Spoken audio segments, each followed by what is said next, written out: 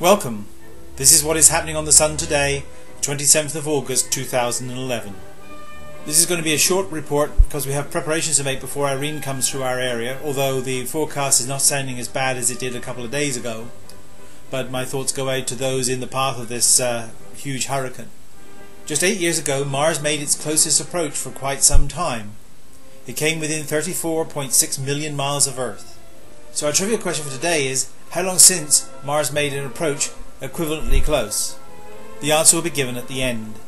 Since the last time we met, the Sun has produced just one C flare. That was from region 1275.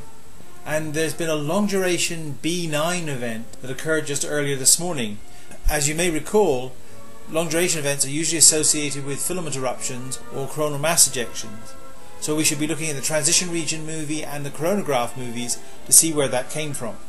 Let's take a look at the active regions and see what's going on. We have 8 officially numbered active regions on the disk. Region 1272, though, I could find no spots in it, so I think that's gone now. Region 1271 has got very close to the west limb and has given the appearance of decay, although I think most of that effect is foreshortening. Region 1278 is there, but it's still a very modest region. Region 1275 and 1280, a newly numbered region, have shown some significant signs of growth. Regions 1277 and 79, the large sunspot regions near the northeast limb, are stable and unchanging. And there's a new region just popping up in the southern hemisphere near disk center that isn't numbered as yet. In the white light and magnetic movies from the HMI instrument on the Solar Dynamics Observatory, again I would like you to take a look at the relative growth and decay in various regions and see which ones you think are the most promising for future activity.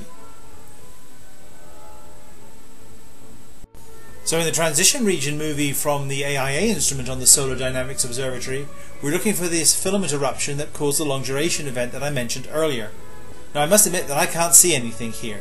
Well, let's see if any of you have sharper eyes than I do and see if you can point to where that event occurred. Similarly, in the low temperature coronal movie, can you see anywhere where post-flare loops are formed? I actually think our best bet for this is that region off the southeast limb, but there's not sufficient evidence to really nail that down. In the high temperature coronal image from the SXI instrument, we can see that coronal hole is now well into the western hemisphere, and I think solar wind speed should start picking up tomorrow. In the SOHO coronagraph movies, I don't see any evidence for a coronal mass ejection at the time of that long duration event either, so this thing is quite perplexing. Again, see if you can catch something that I missed. From the ACE data we see that the solar wind has changed quite significantly. While the temperatures remain relatively constant, the velocity has dropped and the density has increased significantly to well over 1 proton per cubic centimetre. The high energy electron fluxes continue to steadily increase, but we still have no proton events.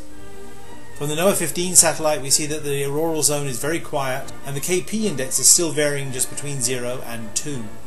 So in summary then, the X-ray background has fallen to the B2 level, the sunspot number has fallen to 76, the radio sun intensity has increased to 105 solar flux units, the solar wind speed has dropped to 370 kilometers per second with a density of 3 protons per cubic centimetre. That's over 30 times more dense than it was just a couple of days ago, and geospace conditions are very quiet. My forecast then is that we have a possibility of C flares, but a low probability of M or X flares. Sunspot number will probably go lower, coronal mass ejections remain possible, the solar wind speed will start to increase late tomorrow, but the chances of getting a major geomagnetic storm are very poor. From the composite coronal picture, we can see that the region in the southeast is just about to come onto the disk, so we should get a better view of that tomorrow and see whether it has any spots. The next region due over is in the northeast, but is 2 or 3 days behind the limb still. The answer to our trivia question is that the last time Mars was this close was 60,000 years ago. So if you missed it 8 years ago, you've got another 59,992 years to wait before you get another chance to see it that closely.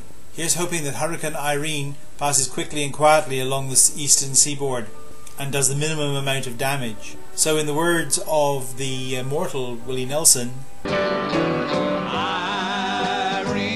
good night. Irene, good night. Good night, Irene. Good night, Irene. I'll see you in my dreams. So that's it for today. Keep safe. Bye for now.